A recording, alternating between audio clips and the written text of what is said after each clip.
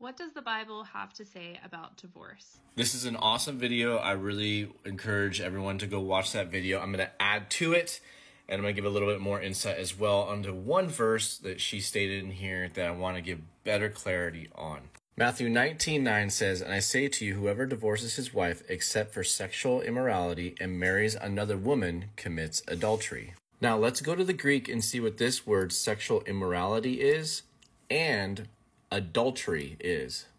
Sexual immorality is the word porneia, as we see here, which is Strong's 4202.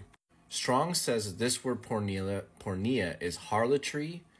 It's a figurative of speech, figuratively, idolatry, and fornication. Adultery is this Greek word machado, Strong's 3429, which means to commit adultery, which is a sexual act. Other translations will actually state by you say whoever divorces wife apart from adultery will take another commits adultery, and whoever take her who is divorced commits adultery, interchanging the word of adultery.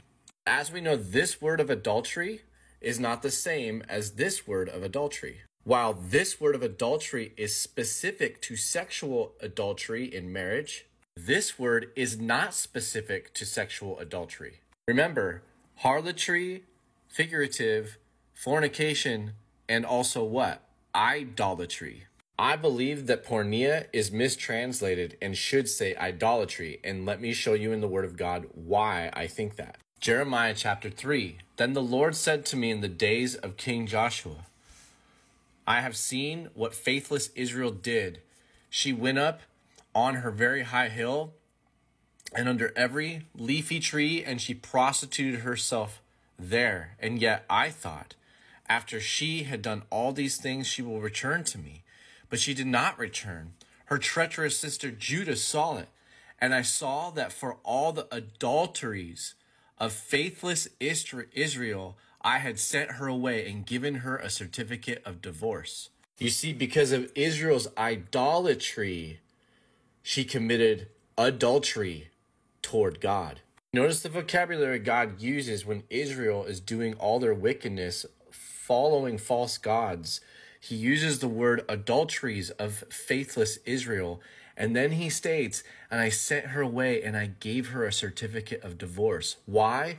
Not because of sexual reasons, but because of her idolatry and her harlotry toward God. He uses this word in a very explicit way to get his point across. So when I look at Matthew 19, I read it like this: "I say to you, whoever divorces his wife except for idolatry and marries another woman commits adultery." See, looking at it in this way, you see the relationship between you and your spouse as something deeper. Anything outside of the covenant that I have with my wife is idolatry and grounds for her to divorce me. It seems like, oh my God, anything and everything is permissible. Well, is it? What does Paul say about this? When Paul says that all things are permissible, but not all things are profitable, this is one of the things he's even talking about. I'm not saying to just go randomly, I'm just going to divorce and give up, because that's not what the scriptures tell us to do. If reconciliation is available, then we reconcile and we work things out. This is what marriage is about.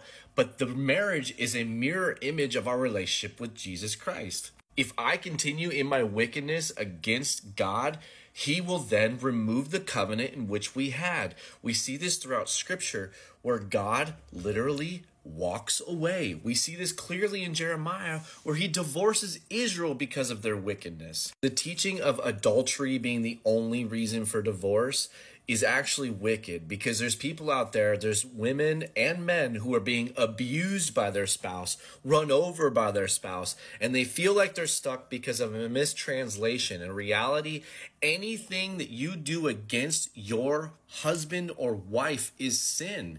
And that is also idolatry, because every sin boils down to pride. It boils down to being an idol, that you have chosen that thing over the spouse in whom you were called to be with.